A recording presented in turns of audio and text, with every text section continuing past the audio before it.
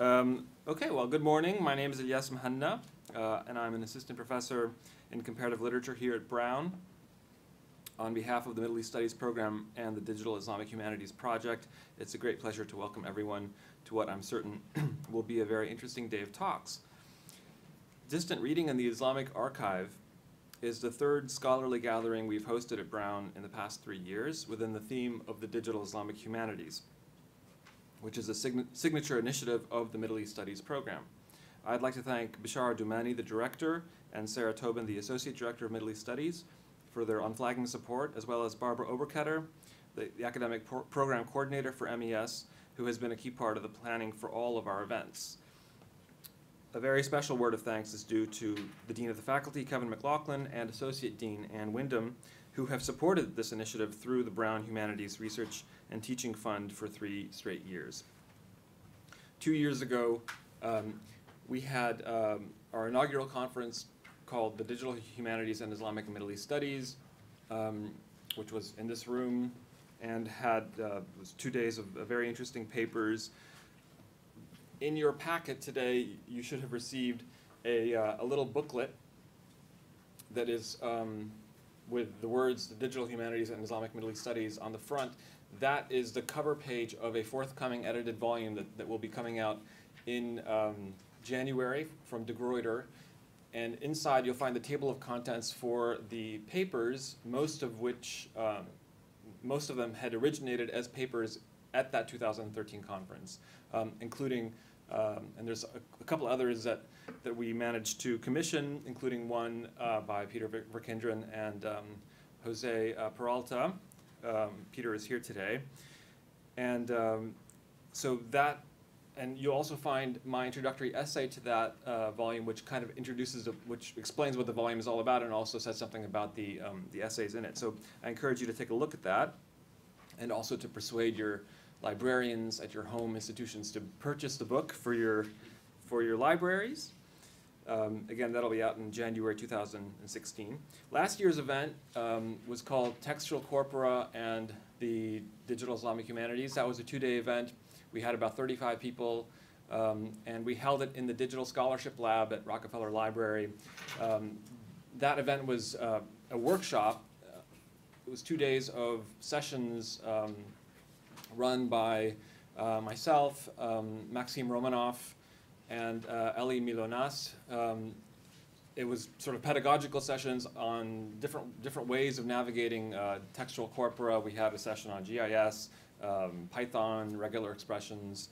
So that was a lot of fun. And this year we've opted to do a symposium, so a little bit more specialized on this particular theme of distant reading, which I don't want to take too much time away from our proceedings, but I thought I would say just a few words about this particular theme. Distant reading is a term, an analytical paradigm, a methodological approach that was born in controversy. Coined in the year 2000 by the Stanford literary critic Franco Moretti in an essay entitled Conjectures on World Literature, the term and the computational approach that it signifies have generated several monographs, articles, symposia, and an enviable number of engagements and interventions in the mainstream press. Within less than a decade and a half, distant reading has gone from being the future of literary studies to the end of literary studies and everything in between. This has been the case at least within the humanities circles frequented by scholars of European and comparative literature, and of course in the emerging multidisciplinary space of the digital humanities. Outside of these zones, the debates around distant reading and Moretti's method are far less well known. I finished my PhD in 2012. I was on the job market the year before, and I remember being asked in interviews, literature departments, well, what do you think of Moretti? And I didn't know who Moretti was. I had no idea. I came out of a Near Eastern Languages and Civilizations department, and I think my honest answer actually worked in my favor because it sort of reassured people who were in literature departments who are uncomfortable with this idea of distant reading and using computers to comb through hundreds and hundreds and hundreds, if not thousands, of novels, that I was not going to be, one of these computer nerds who was going to come in and start pushing a digital humanities agenda. Little did they know that. So anyway, the point is that Moretti is infamous in, you know, complet circles, in English departments, French departments, and so on. He is an Italian scholar of European literature. Outside of those zones, that method is not very well known, right? So my interest in organizing a symposium on distant reading, the idea of distant reading, and the Islamic archive stems from a suspicion that there is nothing inherently objectionable about the idea of distant reading if it is not held up as the only or even the best way to work with texts. I say this as someone who spends most of his days doing and teaching close reading. However, I feel that in my own work, computational tools occasionally have afforded me insights into my texts that I would not have otherwise been able to gain. And I suspect that many of the folks in this room have had similar experiences, otherwise you wouldn't be here. So rather than getting involved in a useless debate about, you know, close reading versus distant reading, I think that we're in a special position as people who are working in Islamicate literatures and history to not have to enter that kind of methodological cul-de-sac and just deal with the virtues of an approach that surveys enormous archives alongside close reading. So with these thoughts in mind, I hope to bring together folks working with digital methods to see what kinds of common challenges we face. That's the point of the symposium, and I hope that we all come away with some new ideas and connections. Just a point of logistical issues. If any of you are on Twitter and want to kind of live tweet some of the papers, which is something we've done in the past, and it's been kind of interesting to see the reaction by folks who work outside of Islamicate languages, but who are very interested in text mining and distant reading. I propose that we just use the hashtag distant reading. Speakers will have 20 minutes, and I'm going to be the timer, and I'm just going to hold up a sign, 5 minutes, 2 minutes, and time's up, just to kind of keep things on pace. I think what we'll do is have presentations follow each other, and then we'll just have a discussion after each one, rather than do questions and answers following each paper, if that makes sense. Yeah? Okay. So, without further ado, our first speaker is David Vishanoff, who is Associate Professor of Religious Studies at the University of Oklahoma. His talk is entitled A Customizable Exaptive Zap, is it Zap or Zap? Zap, for charting currents of Islamic discourse across multiple bibliographic and full-text datasets.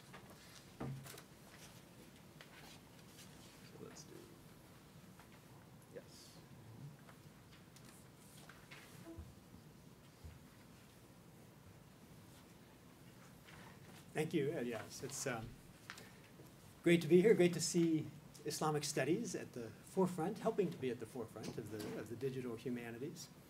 I suspect, like most of you, I did not, and like Elias, did not set out to get into the digital humanities. I got into it sort of by necessity. My first research project was on pre-classical, early Quranic hermeneutics, legal hermeneutics. I completed that whole project using about 3 shelves of books in Arabic. That was my textual universe. Then I decided to move into contemporary Quranic hermeneutics and quickly realized that the literature is being produced in a whole bunch of different languages so fast that I can't even begin to keep track of what's being published. Our libraries here can't keep track of what's being published, much less actually reading it. So I ran into a software developer, the founder of Exaptive, which creates Zaps, and got hearing about his work and the doing research software for medical researchers and such. Realized the big data methods he was using, he said it could be applied to text analysis too, and to my problems. So we convinced the head of libraries at the University of Oklahoma, Rick Luce, who's a pretty visionary guy, to sponsor a pilot project. And I get to be the guinea pig researcher for a project that really has applications all across the humanities. We've been working on it for a couple months.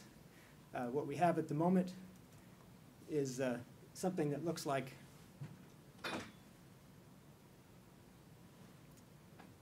now it's on my screen here, but okay.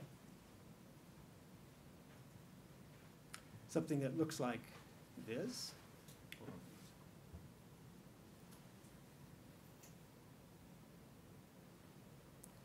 It's not a digital humanities conference if there isn't some That's right. huge technical issue from the first moment.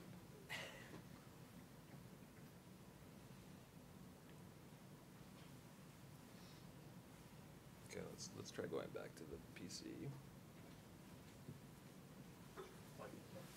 What's that? Try and plug it in. Just plug it back in here. You guys are doing.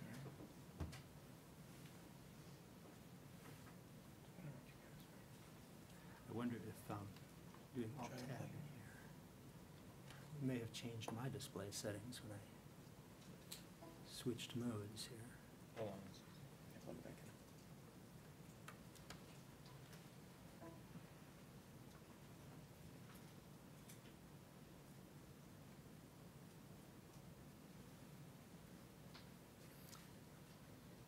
Let's see. Yeah, why don't you try projecting it? Oh, Duplicate. okay. Let's just do duplicate here.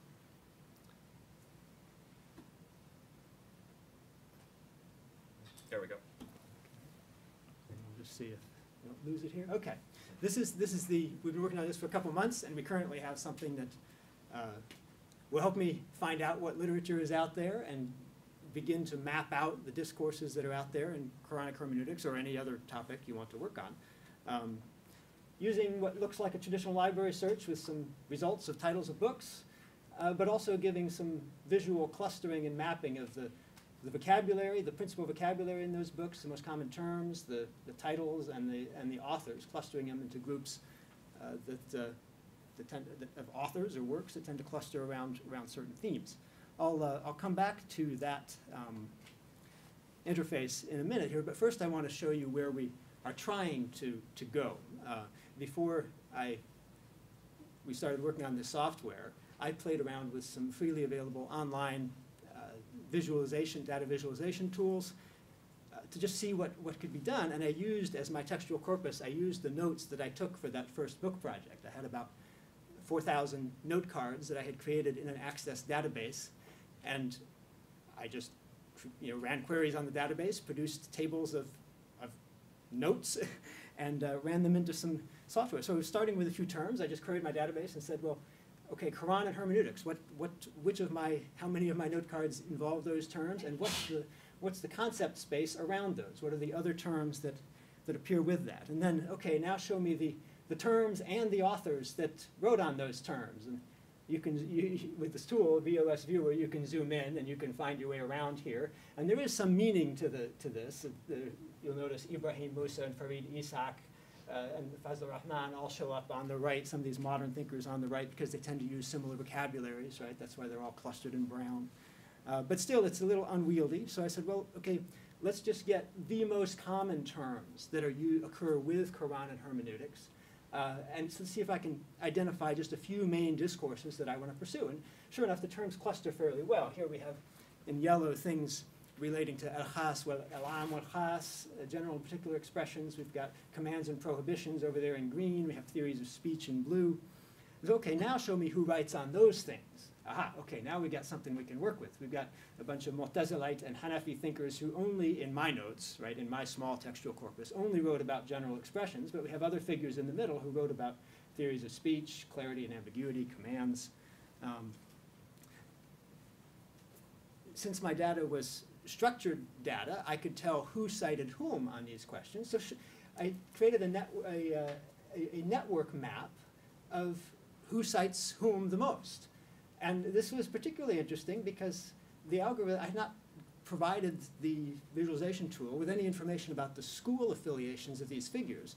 But as you might have guessed, although I wouldn't have said this was surefire, but it turns out they do cite each other within their schools much more than across school lines. So it turns out we've got Hanbalis in blue up on the right, Hanafis in yellowish brown on the right. We've got in red, we've got almost all Mu'tazilis, some Asharis and Shafi'is in the middle in pink and purple. We've got Malikis in aqua up here. And you can see, for instance, like Azarkashi in red down there is not a Mu'tazili, but at least this tells me, oh, if I want a non-Mu'tazili author citing Mu'tazili authors, I should look at him first, right? Because he's clearly involved in the Mu'tazili networks. I also ran some chronological things. Let's see, of those 5 discourses, clarity, commands, etc., how did those, in my note cards, how did those develop over time? And you can see the commands in green were important early on and then much later in the discourse. Or how about citations over time? So this is just made with Excel, actually, a stacked graph in Excel showing figures and the number of times they were quoted or cited in my note cards. Shafi'i in pink is quoted early on and frequently throughout, but other figures, like the red Mu'tazili figures here, some of them are early figures, but they don't start to be quoted very much until the mid-11th century, at least in my little universe of works. I also tried this, looking at one figure and who quotes him. So here are all the people in my note cards who quote a Shafi'i, the different topics they quote them on, the different works that deal with those topics. And then if I want to focus in on one work, like the Risala here is fairly important on general expressions and clarity and ambiguity of language, well, a word cloud certainly is one way to get a sense of what's in a work, or a word trends graph with voyant tools, show you which of these topics appear how much and where in the work. I've actually been using voyant tools here to help me work on a little project. I'm making an argument that the Risala was actually composed in 3 stages, as effectively 3 separate works, sort of. And looking at vocabulary shifts between the 3 sections was quite useful. Okay, so those were some of the things I found I could do with my little textual corpus of notes. What if I could do that with all those works out there that are available or at least cataloged in libraries that I am never going to have time to read and get this kind of visual landscape? Okay, and of course the librarian thinks it's not just Islamic studies, this is for anybody, right? So, so we're developing this tool to try to do that. It's a lot more clunky, the visualizations aren't as nice, but so here I've got a search for just 100 results on Quranic hermeneutics. There are some settings here. We've worked with WorldCat Bibliographic database, our library's database, and then we included also a bunch of Arabic texts, about 2,000 Arabic texts out of Al-Maktaba Shamila. We don't have those, this is about the 3rd interface, and we don't have those hooked into this interface yet, so they aren't really here. A number of other settings, but once you do a search here, you can zoom in and look at the term space you've got here and decide to, well, that's not a very interesting term. If we click on commentaries here, we can see we've got a few works out of these 100 works that deal with commentaries. We can sort of zoom in and see what some of those are. If we get Quranic hermeneutics at Tabrisi in the Craft of Commentary by Bruce Fudge, okay. This one also, I think, was highlighted. Or we can look down here at the authors, zoom around here. We can add, this does cumulative searches, so the Quranic sciences, Ulum al-Quran, are fairly relevant for Quranic hermeneutics. So if we add those into the picture, what do we get? It's searching here, and now we've got 200 results you can see here. And our term space, I think, just regenerated itself there. And then shortly, the author space, and there's a text space have regenerated themselves. So we can look here, we've got Al-Itqan. Al-Itqan is the title of many books on Ulum al-Quran. Ulum is here. If we click Ulum here, we can see that, all the works in Ulum have now been, on Ulum al-Quran have been clustered down here together. We can take a look at those titles. See the authors are spread all over the map, so they must have written about other things. We've got a larger interface here where you can see a bigger picture, work with it a little more easily. We can turn off the works and stuff and just focus on the terms here. So here's our Ulum and Al-Atqan here. So 14 out of 200 works shown on the left here involve that. And then if we want to add back in the works here, we can see the titles that cluster around those. We can add back in the authors. We also have some other buttons up here that will allow us to exclude some of these terms that, like Islam, I really don't want to be that matters not at all. All of these works probably involve Islam. Or synonyms, we haven't implemented this yet, but it's going to be terribly important. I've got 15 different spellings of Quran in here, for instance. And then once you're working across the languages, we'll have to automate, using translation engines, automate some basic synonyms. And then, most importantly, we're creating, this is a landscape that's generated by the algorithms, but we want the user to be able to manipulate that landscape. And so I'm going to drop a pin in here, like on Google Maps, right, and say, this is the center of the works on the Quranic sciences. Drop a pin called the Quranic sciences, and say, I'm going to identify it with ulum al-Quran, with the several terms that are common in there, and then have the algorithm say, okay, any works that use a number of those terms, we're going to magnetize them, so they shift toward that pin on the map. Or I could identify specific works or specific authors that I know or can tell from the titles are involved in that discourse. And then when I click over that, say highlight that pin here, if that were a pin, I would see only the items that I have designated as part of that discourse connected to it. So actually be able to modify this computer-generated landscape to sort of create, well, really to create the outline of my next book. You know, as I'm looking at all these texts on modern Quranic hermeneutics, what are the discourses I need to deal with? If I start to sort those out and create pins, it's an exploratory tool to allow me to map out what I need to do in my next research project, really. We'll be able to manage those synonyms, exclusions, groups, and stuff from this interface as well. Notice there's also a login button here, so if I log into my account here, it's going to open up this top window for me and load back up some previous results, right? So I'll be able to save my universe that I'm working on. And then, interestingly, be able to share the universe I'm working on with other users. So if Elias here keeps searching for tafsir and getting sets of terms that look like mine, the vision here ultimately is that he'll get a little notification that, or a list on the sidebar over here of other relevant assets, like my pins I've dropped, or my search results, the searches I've run, the search results I've retrieved, the sets of synonyms I've created, which you know, would be a bit of pain to create probably. And he'll be able to say, okay, try those out on top of your search. Use his synonyms and his pins and see how your search results are modified, your landscape's modified by incorporating David Vishanoff's assets. That's the vision here. Obviously, the interface has still got a long way to go before it looks like those other visualizations, which frankly were much more compelling visually, more useful visually. We also need to work a little more on the algorithms, the clustering algorithms. I'm not sure they're working all that well yet, though maybe they will be when we get more full text databases hooked in. We're working with Hathi Trust to get access to their full text databases. The Alexandrian Library apparently has an API we can use to access include their recent modern Arabic works that they have OCR'd there. So there's a lot of work to do. And then the other thing we need to do is get it working and stable enough so that you all can sign up and start using it too, so we can create a community of users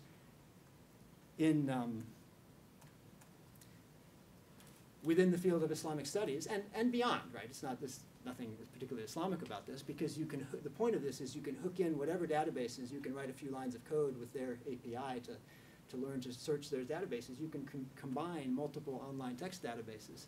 And you just need somebody at your institution who's willing to write a few lines of code to connect to the database you need. Now that may be trickier sometimes than you anticipate, copyright issues, et cetera, but eventually the Exaptive is going to go open source soon, and the whole platform on which this is built, this is just one application of the broader Exaptive platform for research software. And once it's open source, we hope that libraries will bother to write their own little lines of code, their own plug-in, so that if you want, when you go to their website at the Alexandrian Library, you just say, oh, download the Exaptive plugin and tie that into your Zap, your Zap, and there you go, you'll have access, because the owners will be the best people to write these little plugins. This is distant reading, right? This is not close reading. This is for discovery, for sorting out what's out there, for getting some hypotheses about connections. Ultimately, it might show us, it's going to be a little trickier, but show us who's citing whom. We can do entity extraction on these texts, identify the proper names, and use the virtual international authority files to connect multiple versions of names and link them, so there's automatic synonyming of different forms of names and stuff. So eventually, we hope it will be able to show you who's citing whom, networks of scholarship that way. Give you some hypotheses about discourses that are out there and how they're interrelated. And really, for me, just give me a bit of a guide as to what book do I read next. In the end, I have to come back and do some close reading. But what do I read when there's all this mountain of stuff out there? And which books should I read together? Should I read Nasr Abu Zaid and this Indonesian thinker, or this Indonesian thinker and Arkun, or whoever? And this should tell me which of those are most likely to be connected. It's suggestive, not definitive. This software will never prove anything, right? But it will give you some research strategies. So if you want to, you can't log in and use it yet because you wouldn't want to. It would be way too frustrating. It's constantly changing every day. I'm glad it still works today the way it did yesterday.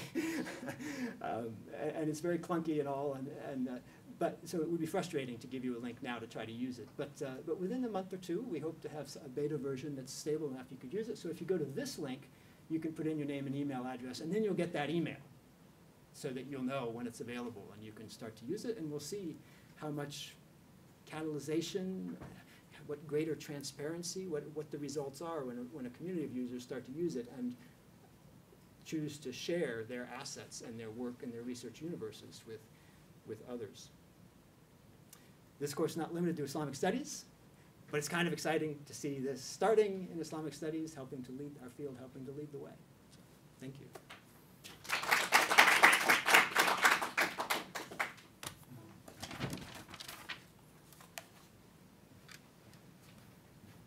Okay, well, thank you, David. Since he didn't mention it, I think I will mention it since we have a couple of minutes. When the first time I met Professor Vishanoff at the time, I was a lowly graduate student attending my first American Oriental Society meeting, and we were sitting at the same table for the dinner. Was it AOS or Mesa? Yeah, it was AOS, yeah. And we got to talking, and I was working on my dissertation at the time, which was about one of these huge texts, 2.3 million words, Mamluk Encyclopedia. And he had mentioned that he had found the use of access databases useful in his own research, just as a way of kind of sorting those enormous tables of notes that he had mentioned. And he very kindly, and I said that would be a great way for me to make sense of this huge encyclopedia that I was working on, and he very kindly shared that database with me, which is something that we're not very good at yet, I think, people who work in the digital humanities. Although we're probably better at it than people who are not digital humanists, at sharing our methodologies. But I was very grateful to him. I didn't end up using it, but it was quite inspiring to see somebody making use of computational tools to really make sense of enormous quantities of data. And we didn't have like a fancy name to call it. We didn't call ourselves digital humanists a decade ago. At least not in Middle East studies. We just were like, you know, nerds with problems, basically. Okay, so Peter Verkinderen is a research associate at the University of Hamburg on the ERC project, The Early Islamic Empire at Work, the view from the regions towards the center. He is presenting today on behalf of himself and two colleagues, Jose Antonio Haro Peralta and Hanna Lena Hagemann. Their talk is entitled, Which Muhammad? Computer-Based Tools for the Identification of Moving Elites in the Early Islamic Empire. And Peter is one of, Peter and Jose are the authors of one of the articles in that volume that you have the introductory essay for, which has been very useful already to me and quite a few other people, because it explains, it lays out a technique for context-based search using Python. And so if you're just getting up and running in Python, I highly recommend taking a look at that. Okay, Peter.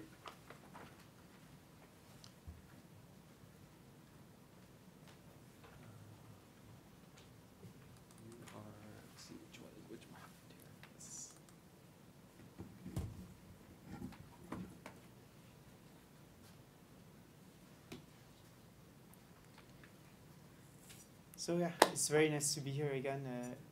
Last year I was here as well. This year was in fact my colleague Jose who was supposed to be here, but he couldn't make it, so I got the chance to come again. So it's nice to be here again. Like Elias said, I'm working in a project that is called. Oh, maybe I should put this into presentation mode first. It's called the Early Islamic Empire at Work.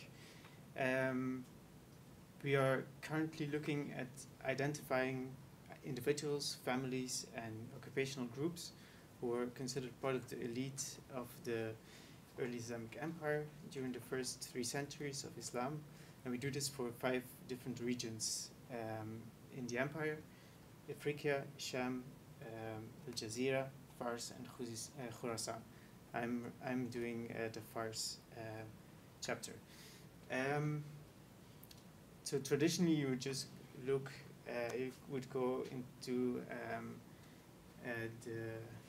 the main biographical works, the main historical works, and try to list these people. But yeah, we all know it's a huge amount of data. Our project is only 5 years, so we were facing the problem that yeah, we would never be able to finish this in 5 years, especially because we wanted to go beyond the usual suspects. So we would like to look for these elites not just in the historiographical text, not just in the biographical text, but find them anywhere. So we start to develop these tools to make more of the digital texts that are available. So yeah, we all know there's a lot of digital texts available, but we found that the tools were not really useful, in fact, for what we wanted to do. So we made this first toolbox that we presented a little bit last year here at the conference, and it's now available online for use. You can download it there. Yeah, it's a very long link, so you can just Google Jedli Toolbox, and you can play around with it. So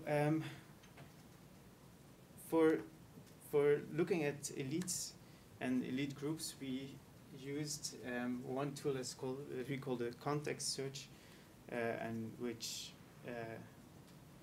so you look for a word and you limit the results by creating a kind of semantic net to catch out the results that interest you. I'll give an example. Okay, so it's made by using Python. So what we do is first we look at a sample text. I'll take, for example, here Qadis of the city of Mosul.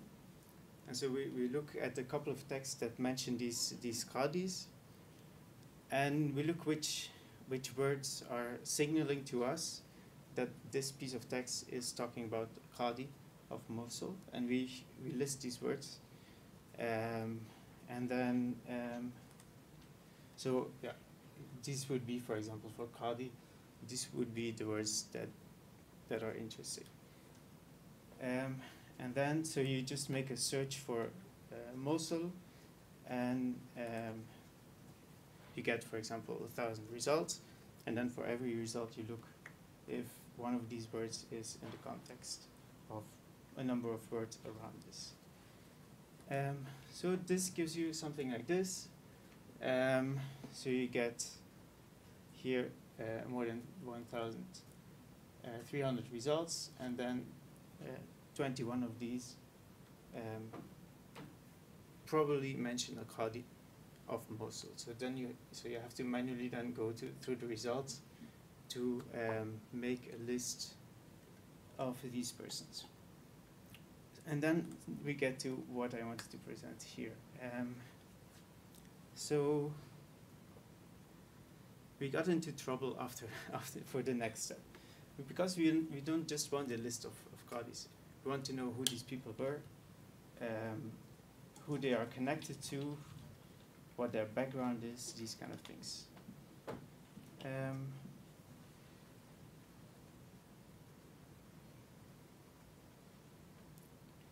So first we thought, okay, no problem, we just do the same thing.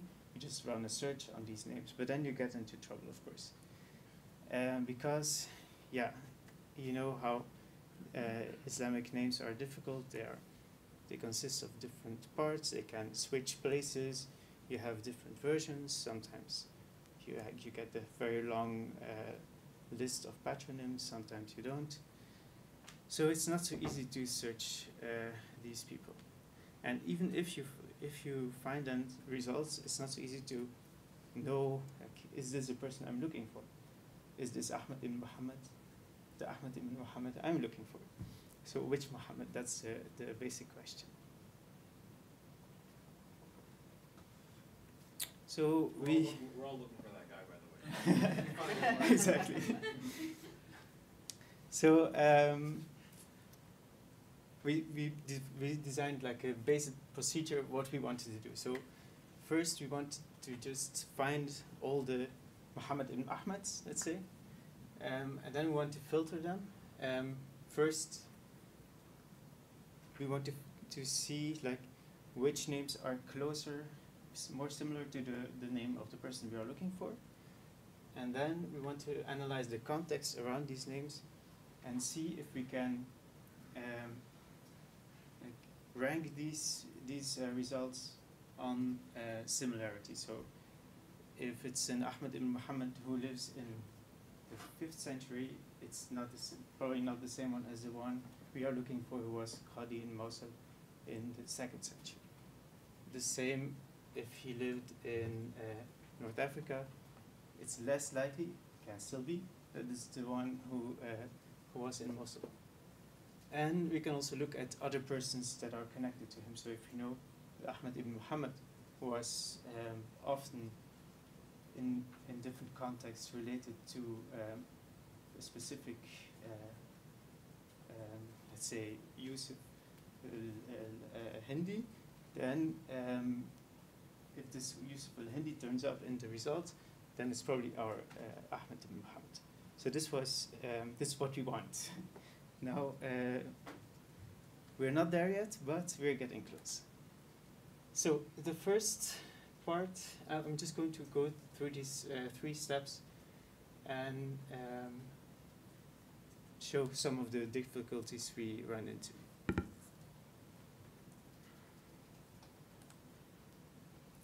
So the first problem with the names, there's a lot of ways to write an Arabic name. So yeah, so our first idea was, okay, we're going to try to deal with this by using regular expressions, our favorite tool. But very fast you run into trouble because there's so much elasticity, as we call it, in these names. So you have to build in a lot of uncertainties, and this leads to very complex regular expressions, a lot of false positives, and it becomes super slow if you have to go through a lot of text. So we thought first, okay, first things first, we tried to make it faster by making a pre-selection of all the names in a text, so that that the bulk of text that you have to analyze is much smaller. We're just going to run the analysis of names on the names, which makes sense. You're not checking every word with this regular expression. To do that, we build lists of Arabic names.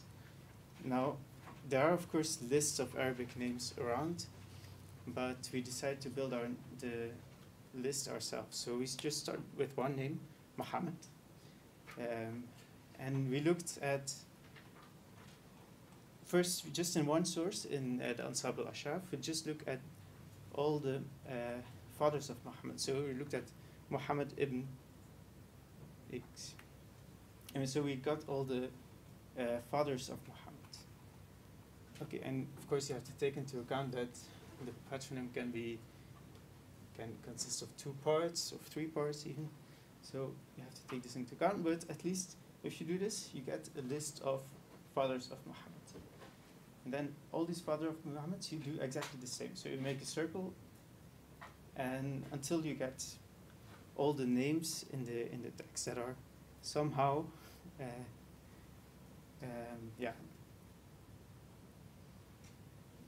these are not just isms; they are also kunyas and nisbas. So it's a mix. But you can easily filter the kunyas and the isms out, of course, because they have a very typical pattern. And so you can just repeat this in different works until you get the saturation point. So, and that was quite fast. In fact, after like 10 works or so, we got to the saturation point. And then based on these lists of isms, we built lists of kunyas, lists of nisbas, and lists of laqabs, and more or less the same way. So you just take one name, you build a pattern around it, and you just repeat it until it stops finding new names. We also did this for women's names, but since there is not so many qadis of Mosul who are women, we're not really using it in this context.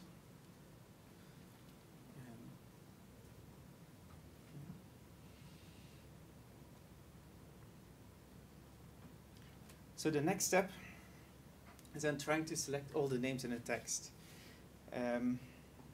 so that we have just a much smaller basis on which we have to do our analysis.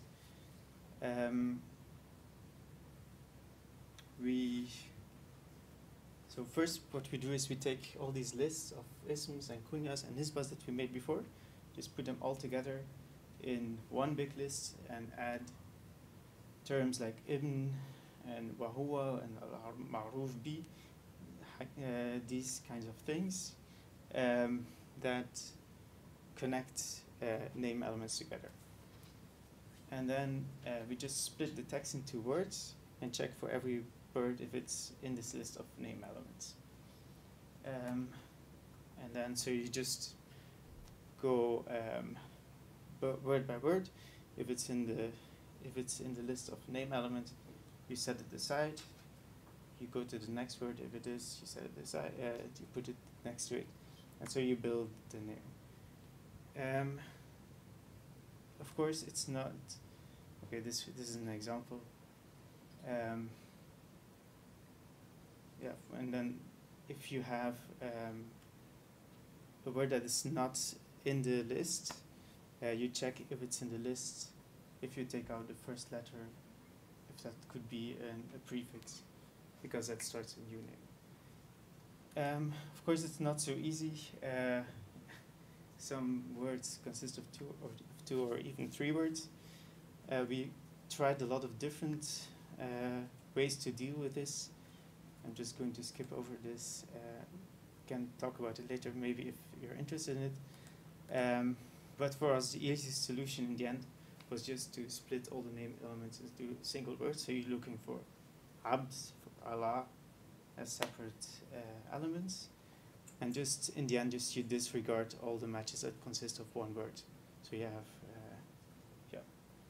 And this deals also with a lot of other problems, like what you often have is you have rare names or words that are most usually not names, but sometimes are names like dinar, jabal.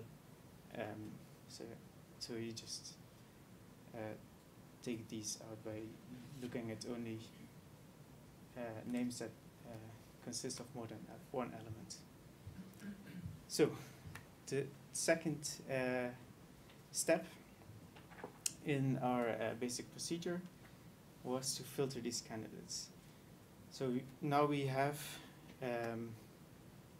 been able to take all the names out of a list of out of a text. So we have a list of all the names in a text, and now we want to check which of these names are close to the name that we are looking for.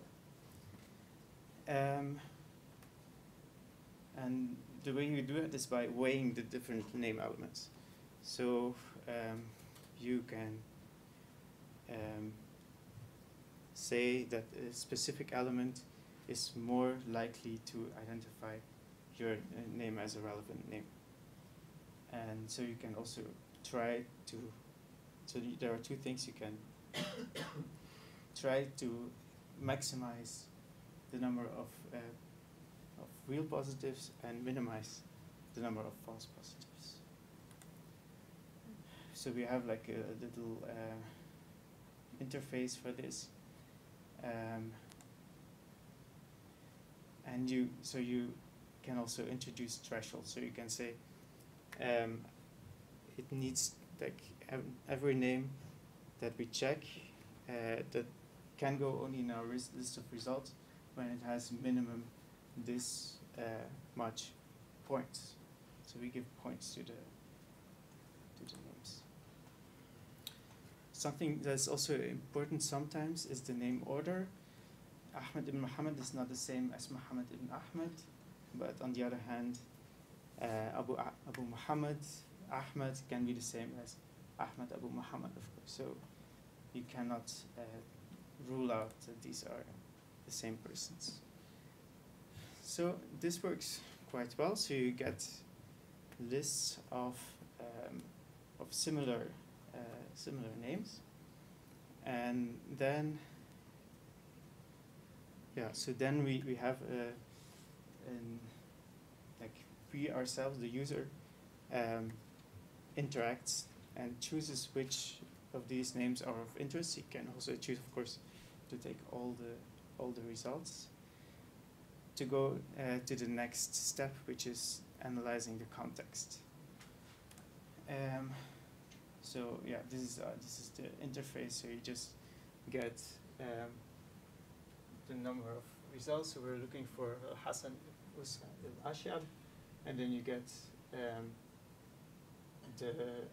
the weights and the books where they are from.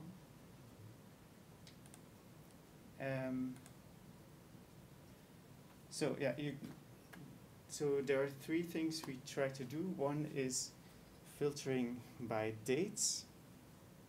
So for the moment, it works like this: that you have. So we look at years that are mentioned in the context. First, I have to say, like, which context are you looking in? You can define that yourself. Of course, you can look at the number of characters, the number of words, number of paragraphs. So dates, we look at the years. So we look at which years are mentioned in the context of this person, of the results, and compare it with the dates our person that we're looking for lived in. For places, we do the same. We have, based on Cornu's atlas that was digitized by Maxime Romanoff, we made a regional selection. So you can say this person lived in this region, and if a toponym from this region turns up in the results, you get alerted to this. And the next step, which we haven't really implemented yet, is looking at other persons' names. So you redo the same analysis that we did in the first place in the context, and you look if persons turn up in these contexts that are related, that we know are related to the person we're looking for. So this is like not, I would say it's not really distant reading yet. It's the first step towards distant reading. We are trying, I think time is up. So we are trying to get closer to that, but we are in between close reading and distant reading. In fact, we try to identify interesting contexts that we are then reading closely. Okay, thank you. Okay, excellent. So we have about half an hour for discussion, or as much time as we need. Any questions? Perhaps, David and Peter, maybe if you want to just sit up front so we can.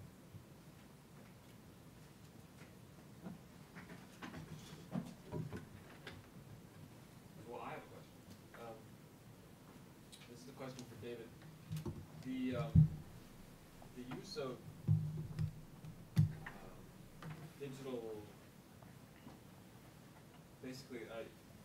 digital archives to track citation practices and to track scholarly trends. Currents, as what you're doing in other fields or other corners, especially of history, has been quite, I mean, it's been really enlightening, but it's also been quite controversial. And I'm thinking of, we have a wonderful professor at Brown named Joe Gouldy, who recently wrote a book along with David Armitage at Harvard. It's called The History Manifesto, and part of their argument was that historical study is becoming more and more narrow. And I mean, there was a lot of methodology that went into it, but I'll give you just one example. They went through dissertation titles published, you know, over I don't know how many decades, basically, and also so pulling from ProQuest, but also like I think they also looked at journal article titles, if I'm not mistaken, and looked at date ranges that appeared in those titles, and they showed that the date ranges for historical studies were becoming smaller and smaller. And they made this argument that, you know, history needed to get back to a kind of longue durée model, and it was an important. The historians are missing out on an opportunity to really weigh in on issues, historical issues, and processes that require a wide-angle lens. You know, when you're dealing with things like climate change or massive political processes, transformations, historians are uniquely capable, able to do that sort of thing. The book, there was a lot of controversy generated by this book, and there was sort of a backlash against it, and that's a whole different issue. But I was curious to know whether if you could weigh in on the dimensions beyond an individual scholar's making use of this tool. If you could envision, like I could imagine a fantastic article in Journal of Quranic Studies or IJMES or something that says, like, let's look at, you know, these different trends, scholarly trends over the past 30 or 40 years, and, you know, that'd be like one of the most highly cited articles, and then that would have to, of course, be factored into the database itself, and I imagine there would be a lot of interest in that sort of thing. So here, you're picturing, yes, you're picturing using a tool like this to map out trends, not in the Islamic archive, but in the Islamic studies discipline. Islamicist archive, yeah. Yes. No, I had not, I mean, I tend to think of those as sort of a continuum. Eric and I were talking about that last night, with including Henri Corbin in the study of Suhrawardi, you know, in his reception, right? But certainly it would make sense to the tool's pretty open-ended in terms of, so you could, we really ought to include filters to, like, set your date range. That's a no-brainer, right? And how you sort out what you want to consider the Islamicist work. You could limit it to certain publishers, perhaps. That would work. That would be the easiest way to do it. If you could certainly use it just as well to get a sense of mapping the field of Islamic studies as a discipline over a certain time period, just as easily as the discipline of usul al-tafsir or something like that. Could you, what what could you show from that? I think analyzing, say, the titles of works to try to get a sense of the breadth of scope of a work, that sounds like a somewhat different operation, but you could, I think, with the kinds of tools we're envisioning putting in here, that we've got in here, you could certainly map out, say, in the study of Quranic hermeneutics, I think you would probably be able to see visually that scholarship by Western publishers in the last 30 years has focused on major thinkers you could count on your two hands. Whereas what this tool helps me realize is that there are hundreds and thousands of thinkers publishing very actively who there's no secondary scholarship on them at all. So we probably discover quite quickly that our canon of primary works that we're studying is very, very small, and we're somewhat redundant in our studies. What other things could one discover along those lines? What else do you suspect one would discover if you could map the last 30 years of Islamic studies? Well, you'd see the Ibn Taymiyyah bulge, right? Yeah. You'd call that, it'd be like you'd point to that and say, well, that's where that, and then, I mean, I think you'd see lots of things. It would be tied, of course, to certain institutional developments. The emergence of a major journal, or a journal that became important. The emergence of, somebody gets a job at an important place that trains doctoral students, and then 10 years later you start seeing dissertations in that field, That's all really interesting, I think. Is it descriptive rather than an explanatory approach? Anybody? And to add to that, it'd be interesting to compare regional variations, like European emphases versus American emphases versus in the Arab world or otherwise. But I'm sure the priorities we know that the editorial priorities in the Arab world are very different than the scholarly priorities, say, at Harvard, Yale, etc. Okay. I'm going to let you guys field your own questions. Yeah. Well, actually, I was also responding to what Elias said and then coming to you. I think our problem would be the other way because the issue of becoming narrow and narrower seems to be something that afflicts American history, especially when they do 1 or 2 days of, or 1 or 2 hours of the Battle of Gettysburg or something like that. But we've been so broad for so long, and we've had such broad mandates in teaching as well.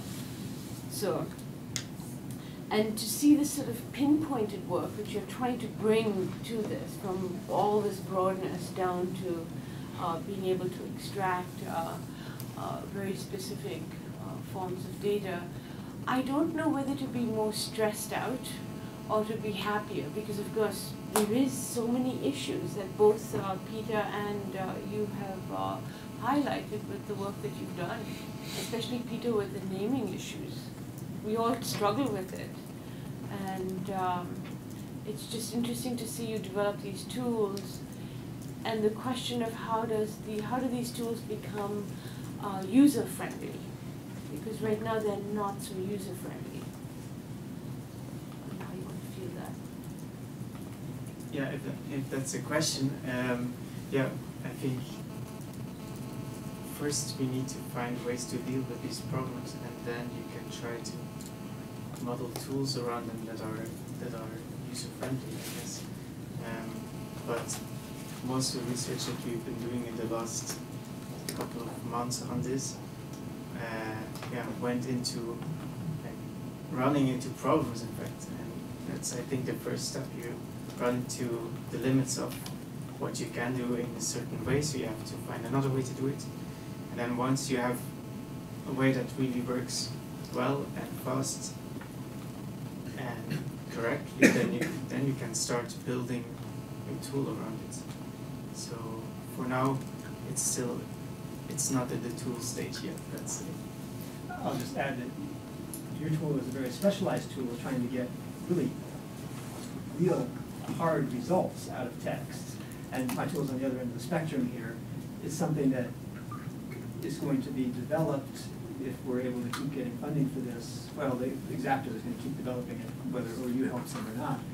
That will be open source, and they'll try to make it such that something like your algorithms, you could put them into a plugin for Exaptive, so that people using different data sets from yours could, when I do my entity extraction on Alexandrian libraries, modern Arabic works, before, just put that plugin in, before you map out who all these figures and authors are, run this algorithm on it to determine more precisely which people are being referred to. I think one of the problems we have in digital humanities is that our tools tend to be data set specific, and that's great, but what the Exaptive platform offers is a way to make tools shareable and useful across data sets. And that, I suppose, the incorporation of such tools would make the results from something like this Zap more trustworthy, but you still got something that's taking a very broad brush look at things, and a lot of the associations it's going to suggest between works will be spurious. Yeah, whereas in your case, you're really trying to avoid spurious results very carefully. I think in the back, Bruce. Oh, I was wondering whether, coming off of this project, and especially working with Maxime, who's been so interested in making like a place name gazetteer, have you guys been considering creating, as you go through this project, creating more of a human curated name gazetteer? A sort of ordered, structured data that somebody could look up, like talking about the better interfaces, right? I mean, this is not a problem for me. I don't know, I'm not a historian. Me and Jonathan are linguists, we're just slumming it in here, I guess. Or the other way around.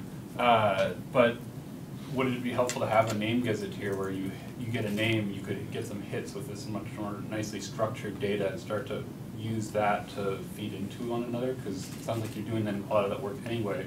If you had some sort of structured format like geonames, but Arab names or whatever. Yeah. I wonder if that would be helpful. Yeah, I think that would definitely be helpful. And this is something that we want to take out of the work that we have done before already. Just publish these lists of names, and not just names, but the different name elements in Nisbas and Kunyas, logos, these kind of things. And then anyone can use them for whatever they want, and we can also make like an online database to which people can add names. And I think that would be very useful, in fact.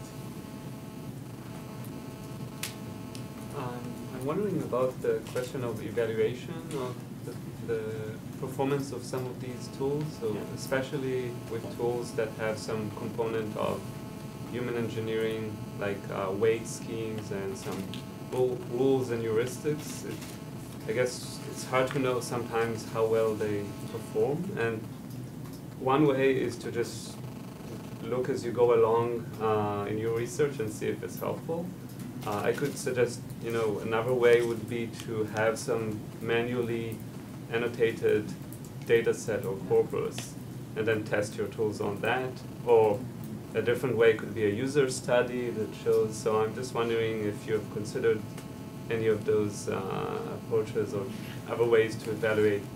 I guess it's for any tool that is used. Yeah, it's true. It's not so easy. Like what we do now to test it is we create a fake text that we know it has these names in it, and it needs to return them in this order. And it needs to find all of them. And it should not return these and others. So this is one way we test it, but it's not watertight, of course. So yeah, I am open to any other suggestions also. But you're right. Testing these kind of things it's not easy because in our way you always create your own data set, but you overlook problems that may turn up in real life text. Yeah, so you want a test set that is sort of diverse and not very specific to your domain, hopefully. Sure. Whereas in my case, heuristic value is the only test we're interested in. So, well, you can always have some user study that shows how benefit it is. So, because even in your case, you can tweak the UI and the program in different ways, and you're not sure what is helpful or not.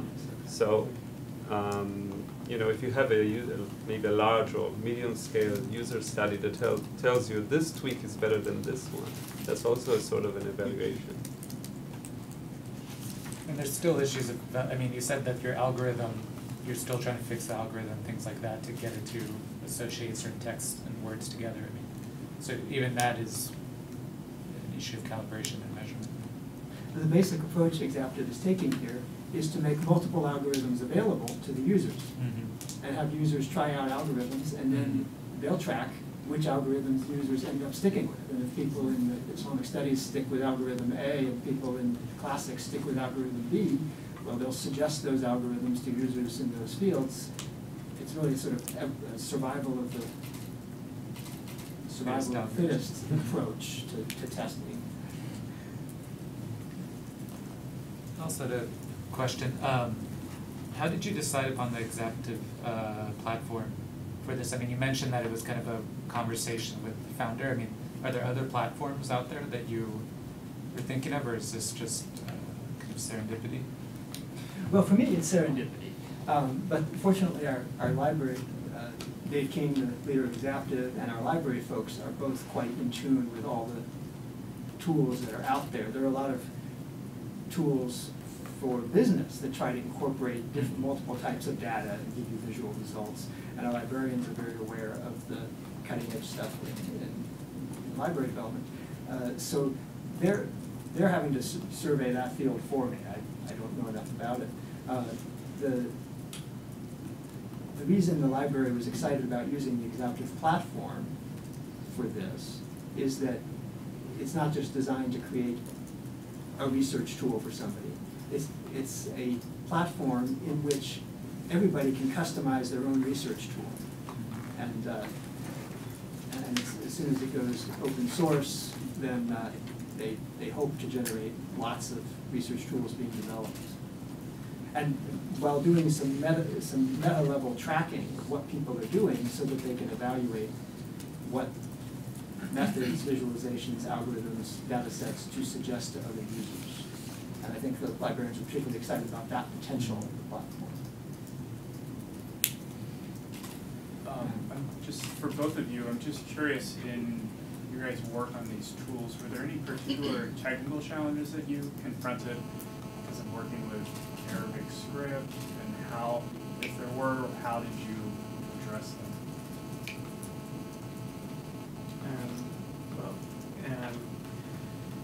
Our main issue is that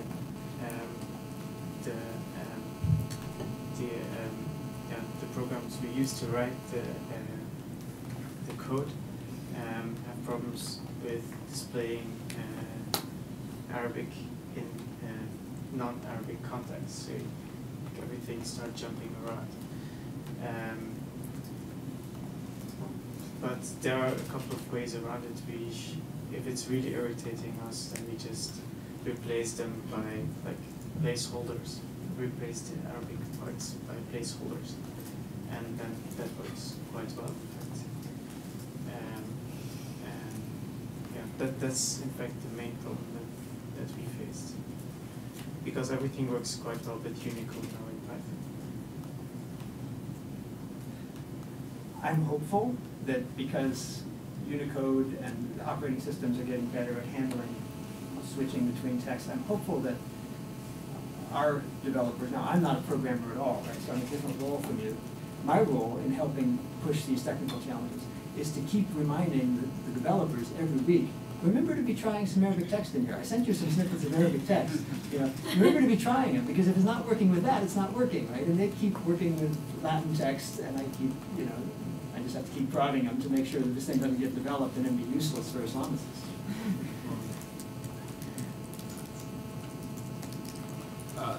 I just wanted to comment on your tool again. I thought it looked really interesting.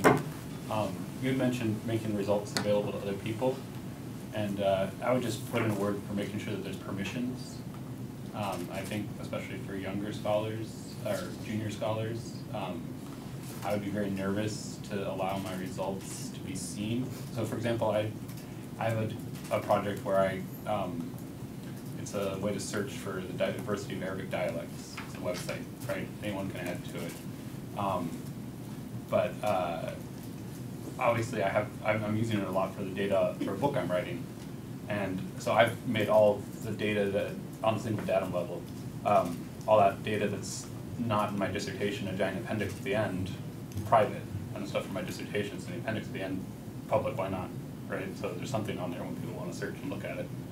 But I think that it would be important, like, I wouldn't want my analysis of all these sources that I've put a lot of time into to suddenly show up to somebody else if that's the frame or skeleton of my upcoming book. And one other thing, you talked about synonyms. You should check out Google, well, originally Google's Open Refine. It has some really nice tools for clumping stuff together. It has a really nice interface. You might think about that when you're thinking about the interface for how to handle this, things like Quran being spelled different ways. It has a lot of clustering tools like that, and you could maybe take some inspiration from that. Okay, yeah, the synonyms is something that I keep, one of those things I keep reminding the developers that this tool is useless as soon as you've got two languages in it, because the works in one language are going to cluster on one side of the map, and the works in another language are going to cluster on the other side. They have no vocabulary overlap. So it's useless until we get this synonyming and some automation with synonyming in there. I keep reminding them of that, but they're not humanities scholars, and I have to keep pushing that. So we'll definitely look at that, because we certainly want that to be powerful. But your first point is really interesting, and I think there are two sides to it. One is, as Exaptive develops, they will have to let people set their own levels of sharing. They just have to, right? Because commercial users aren't going to share very much. We scholars are going to share more, but still, we're going to, there's, when I said Elias my database years ago, there are notes in that database I hope he never reads where I'm saying this guy is totally saying nonsense here, and I'm probably wrong in that note because it's just my initial impression, right? So I don't really want all those things out there. So yes, we'll have to let users set their own, what they're going to share and what they're not going to share. My list of synonyms aren't going to help, that's just helping people, right? But my pins, the discourses I'm identifying, that's the book chapter list for my next book, But then the other side of this is that I think the advent of digital technologies to the humanities forces on us the potential to be more transparent and more collaborative and more vulnerable to criticism. People see my research universe, they can come back in and say, hey, you kind of deliberately ignored this and it was right in front of you.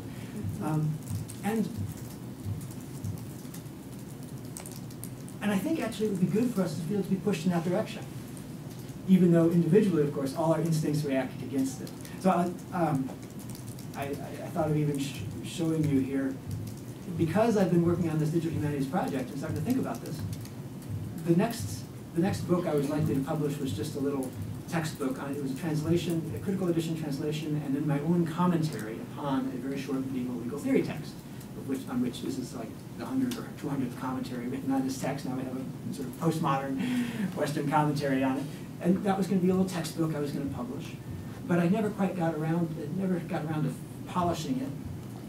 I just decided to put it up on the web as a rough draft with a space for other people to add their commentaries and respond to my commentary.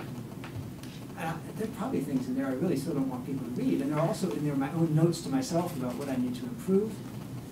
But I said, well, it's going to be a better book at the end of the day if I get people telling me you're all wet on this, if anybody pays attention to it. I think it's easier. I've already got tenure, right? It's a little easier, but I think it's good for us to be pushed in that direction. Well,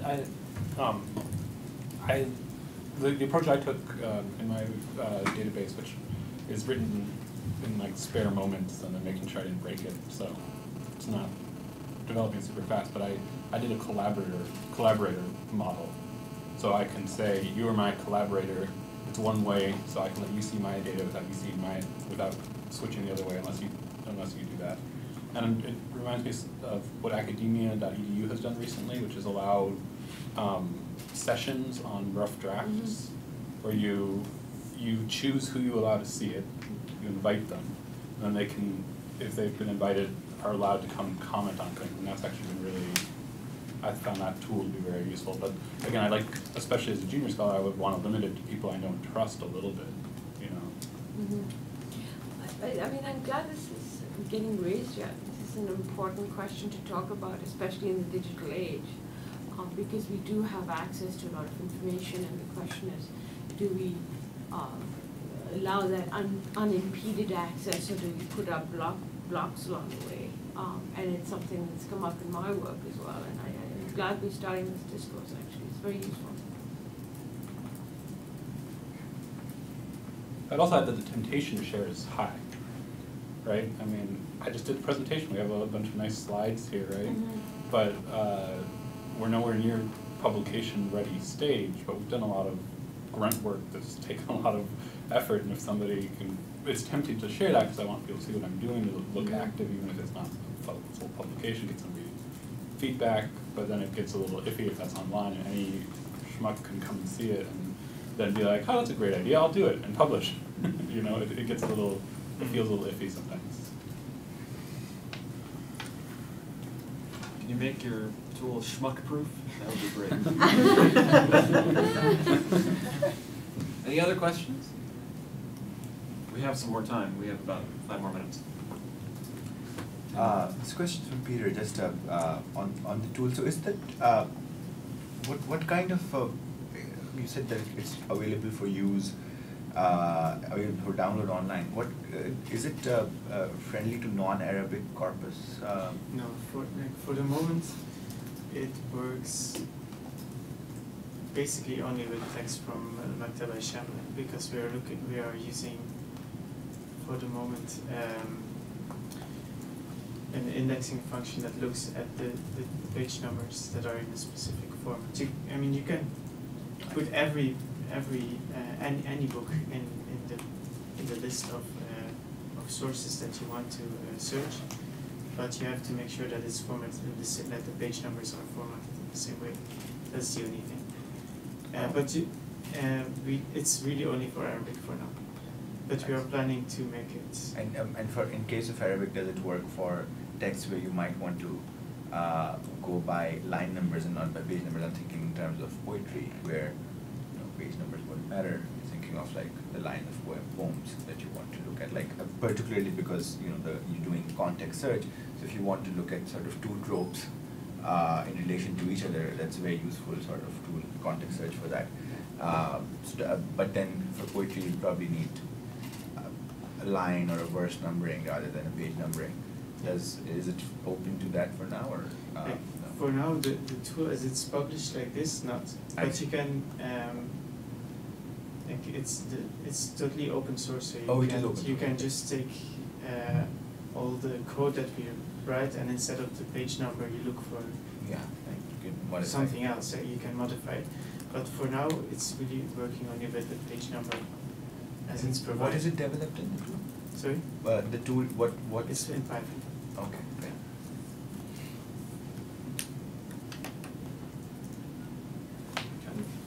So one of my anxieties is the specter of manuscript over all of these programs, because we sort of assume that print is universal and includes it, but of course there's a massive gap.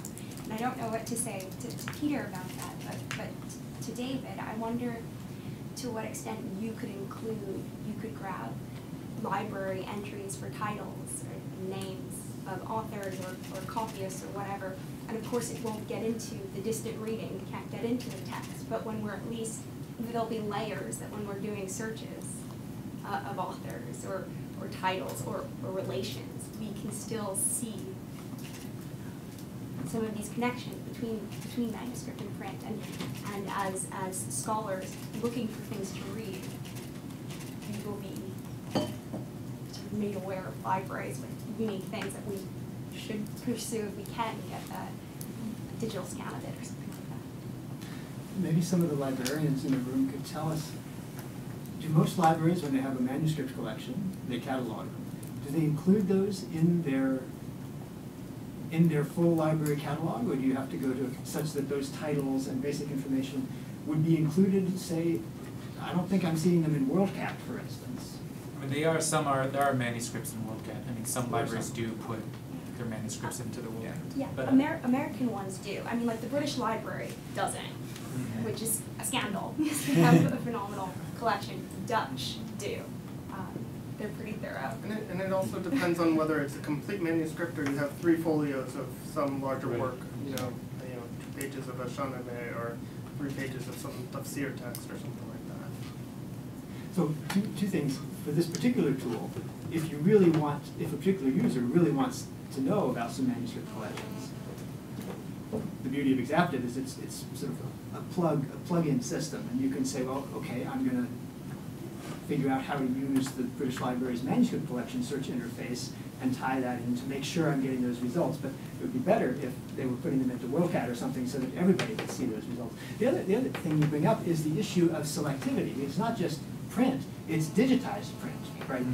And so this, if you plan your next research project using this Zap, you're going to be focusing more on things that happen to have been digitized, which is not neutral, right? Yeah. Especially for the Islamic community as opposed to maybe the classicists. Yeah. But I think it's not, but we've always had canons, right? The stuff we're going to research primarily so far has been dictated by what prior scholars have sort of canonized as the main text in Islamic studies, right? So we've always had a canon, and this at least will stretch that canon some. But it's not a universal map by any means. I guess it's also easier to do that kind of analysis on catalogs, particularly the difficulties we have with OCRs, because a lot of manuscripts that we have in digital form are images, and OCR is not at the stage where everything can, particularly with non-Naskh scripts, can become. So for catalogs which are of Arabic or non-Arabic manuscripts, which are in English or in German or in other languages for which we can do OCRs, that kind of a map is what can be very useful. One more comment, question? Okay, coffee. Thank you.